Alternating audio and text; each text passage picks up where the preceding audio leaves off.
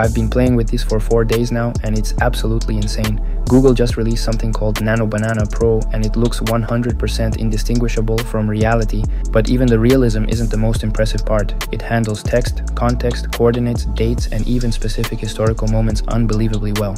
Watch this. We go to Chat LLM. It's an aggregator of different AI services. In the images section, we pick NanoBanana Pro. Let's ask it to create a 5-day weather forecast infographic. It doesn't make up numbers, it pulls real data from sources and builds an actual chart, and the text quality is finally on the level. Next, I type a prompt with the coordinates of the Great Pyramid and the date 2560 BC. That's when it was being built. Look at these results. The model generated a scene as close as possible to how that moment could have looked from that point on Earth, using all historical data, climate information, and visual references from the internet. Incredible. And here's more. I upload an apartment floor plan, for example, a new building, and ask it to generate a 3D layout.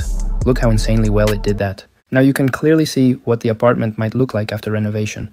But let's go further. I ask it to create a design concept for each room, and NanoBanana Pro generated luxury magazine level photos for every single room. You can try the model right now on Chat LLM.